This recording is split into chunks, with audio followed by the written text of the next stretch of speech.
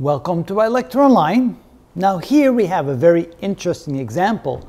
We have 4x minus a complex fraction.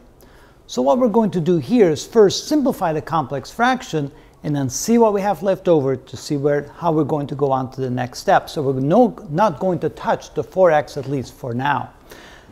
When we look at the numerator and the denominator, we have an x in the numerator, we have an x in the denominator. So just for that portion, the LCD is equal to an x, which means we're going to multiply the numerator and the denominator by x, like this. So this becomes 4x minus 2 times x, that's 2x, and minus 1 over x times x. Notice the x cancels out, we're left with just the negative 1.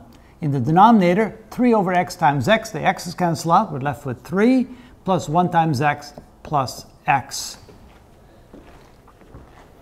All right, now think of this as a rational expression subtracted from 4x. So now here we're going to need the same common denominator. So in this case, the lowest common denominator is equal to 3 plus x, which means we're going to take the 4x and multiply it times 3 plus x, but also divide it by 3 plus x. So now notice we can cancel this and get the original back, but now we can subtract from that 2x minus 1 over 3 plus x, which of course is the same as, well, it's the same, 3 plus x. So now we have the same common denominator.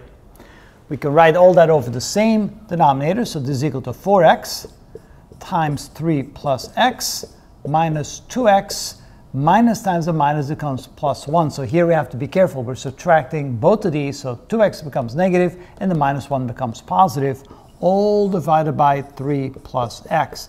And now we just have to multiply what's in the numerator and collect common terms. So this is 4x times 3, which is 12x. 4x plus x, that's plus 4x squared, minus 2x plus 1, all divided by 3 plus x. Of course, we can write this as x plus 3. Collecting common terms, this is equal to 4x squared, 12x minus 2x, which would be plus 10x, and plus 1, all divided by x plus 3.